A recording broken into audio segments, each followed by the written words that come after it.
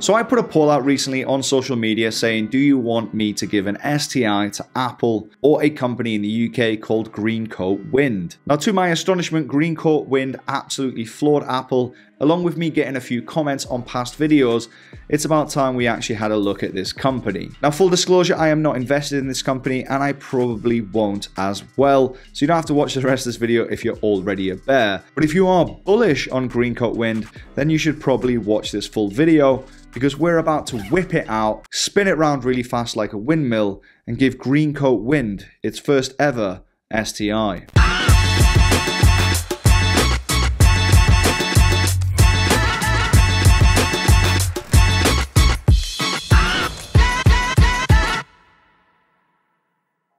So welcome to Stock Ticker Inspection, where I talk about a single stock, give you my thoughts and opinions, and as well as breaking down whether I think personally it's a good buy or not. But to be clear, this is not financial advice and should be not considered as so do your own due diligence when it comes to making any investment decision. If you are new here, please do subscribe and turn the bell and do me the kindest of kind favors. Help me out with the YouTube gods. Make sure that like button is turned blue. It will help this video reach a larger audience so that they can make their own investment decision when it comes to Greencoat Wind. If you do want to support the channel, there's a Patreon link down in the description where you can get some exclusive perks, including our WhatsApp group. There's only a few spaces left, but there you can message me directly and find out what I'm buying and selling as it happens. If you haven't got a broker, check out eTORO on the pinned comment, sign up, deposit, make one simple trade, and you get free, yes, free, lifetime access to the LWT investing chat room. Now, the UK is moving massively into renewable energies, and the Prime Minister Boris Johnson has said that he wants the UK to become a massive renewable energy powerhouse and world leader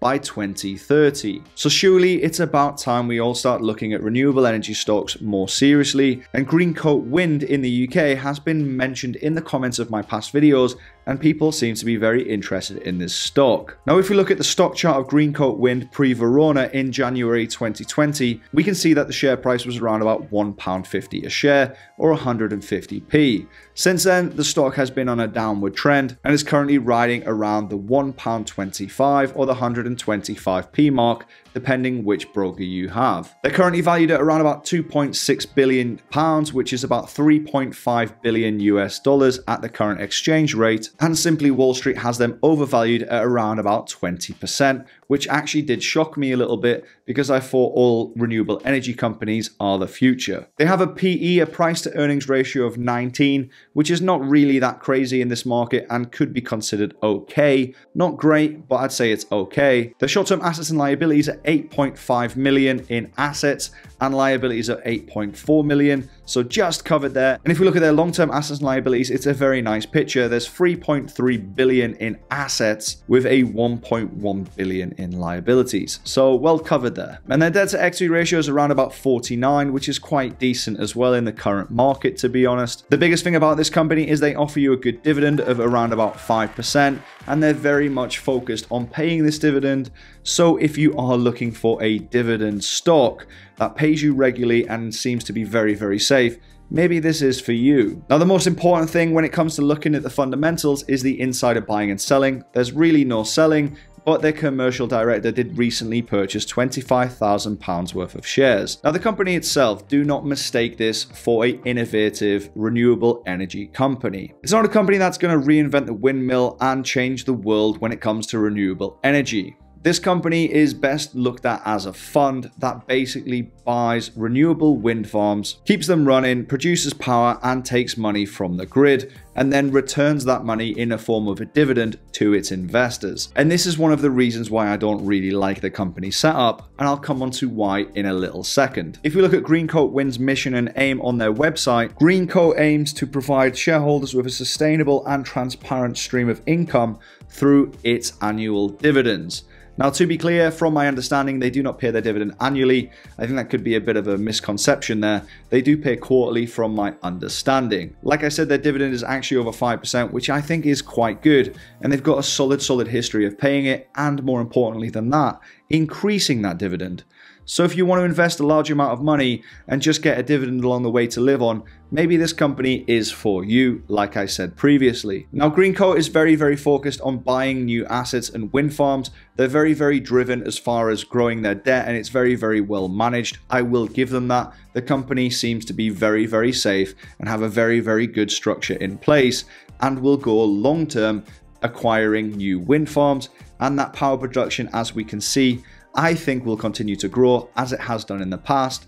And as that power production continues to grow at a decent rate, might I add, their dividends should increase as well. But the reason I really don't like it is the share price, because when I like a dividend stock, I like something that's undervalued or has potential to continue going up. For example, let's just imagine that Apple just sat still. People really wouldn't be investing in Apple, even if they did pay you a nice dividend. For me, a good comparison here is BP. BP is slightly still undervalued if you look at the chart alone. They pay you a very good dividend, around about the same as Greencoat Wind. And funny enough, BP has actually got the same mindset as the UK of moving into becoming a renewable company in the future as well. So if we put it on paper, BP's dividend is also very good, and they've got potential to grow up in share price as well. And they're in the renewable sector, and they've got other revenues from other streams of income. Why would you pick Greencoat Energy over BP? It just baffles my brain. Not to mention BP is a much larger company. And that's the problem I have with Greencoat. It's not necessarily about the company itself, it's just not sexy enough for my portfolio. It seems to be a very boring setup where you're just going to get a quarterly dividend, and that's pretty much it. Another downside of this is, imagine if you bought in pre-Rona and you're currently sat down a decent percentage amount in your portfolio on this ticker, but yay, you get a dividend along the way. But in my opinion, there's no real sign of recovery in the share price in the near future anyway. Now, you probably think I'm being a bit harsh here on Greencoat Wind, and I want to just clarify right now. The company itself, there is a need for it, and I do see the investor who wants hassle-free dividends, and I think it's probably one of the best in the UK at giving this. Not to mention the renewable energy sector is growing fast, and I think this company will continue to grow fast. And I can see their dividend actually going all the way up to 8, maybe even 10%. But it could be a long way away.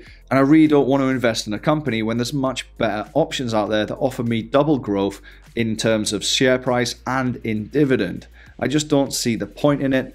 And at my point in my investing journey, I'm not looking at just sitting there and just taking a dividend and being a very lazy investor. It's just not for me right now. So all in all, I think it's a quite safely set up company. It pays you a solid dividend, but for me, the share price is just not sexy enough and doesn't have that much growth potential over the next 5-10 years in terms of share price alone. They are acquiring wind farms very fast. That might change, but unless they diversify maybe into solar farms or even look at something like developing their own products in terms of wind farms, I just don't see myself investing in this company.